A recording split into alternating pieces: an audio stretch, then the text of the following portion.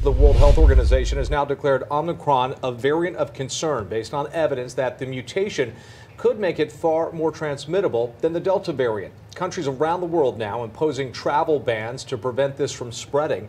Tonight we have team coverage. Let's go to our Stephanie Valderrama.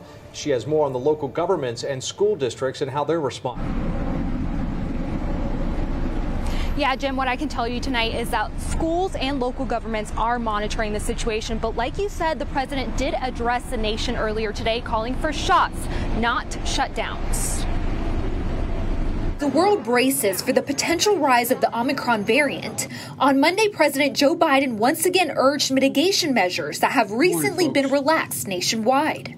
Please wear your mask when you're indoors, in public settings around other people. The governor of New York already declaring a state of emergency, mobilizing resources to fight and prevent a winter spike. Meanwhile, Florida is sitting idly by. In mid-November, Governor Ron DeSantis signed new legislation to prevent local governments and school districts from mandating vaccines and imposing mask mandates, tying the hands of local leaders from implementing mitigation measures to prevent the spread of the virus or any mutations. CBS 12 News has learned Martin and St. Lucie counties, as well as Palm Beach and Okeechobee County schools, are all monitoring the situation. A spokesperson for Okeechobee says the school district has not altered cleaning procedures since the pandemic began. And Palm Beach County school leaders tell CBS 12 News they are waiting for direction from the county health department. Today, the governor addressed the variant during a press conference in Orlando. And let me just say, in Florida, we will not let them lock you down.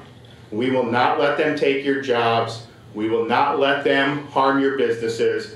We will not let them close your schools. DeSantis, who at one point asked former President Donald Trump to loosen travel restrictions against China, Brazil, the UK, and Europe, says travel restrictions do not work.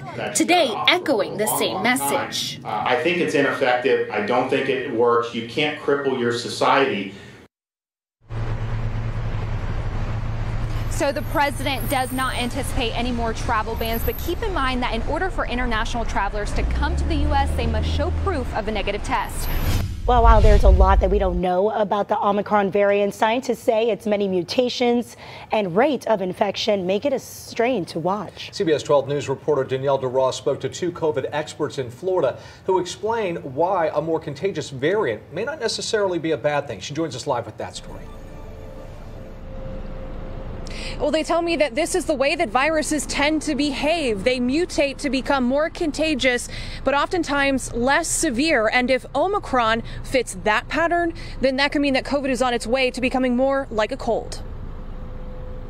This is kind of, something that we want to keep an eye on, but not something that I'm going to recommend people panic about or change their plans or anything about right now. Anyway. While the Omicron strain has been called a variant of concern, Dr. Thomas Unnasch of the University of South Florida isn't too concerned about it yet.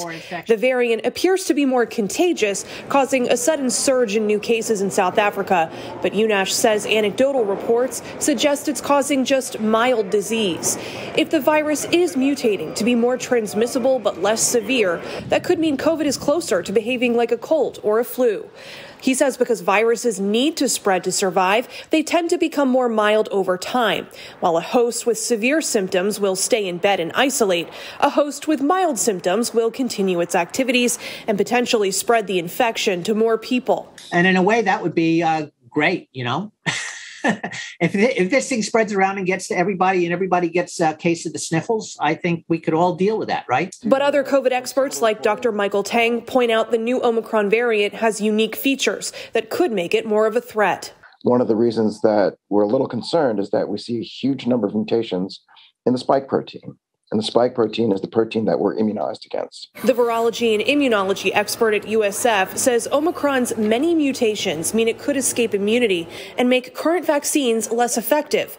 But so far, it still appears unvaccinated patients have the worst outcomes when infected with this variant. And that's why he says now is the time to get vaccinated and boosted before the strain spreads even more.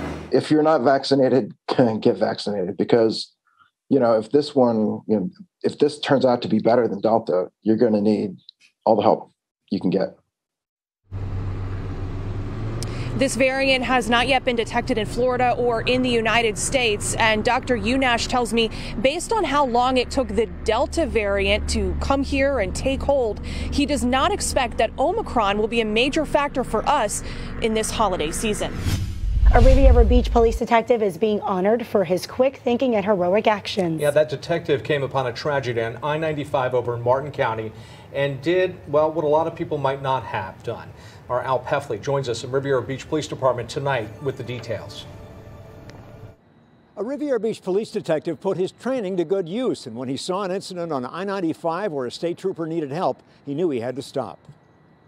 We'd like to honor you with the award for valor in 2020. Congratulations. Riviera Beach Police Detective Jamel Headings was on his way to work one day in February 2020, a day he'll never forget.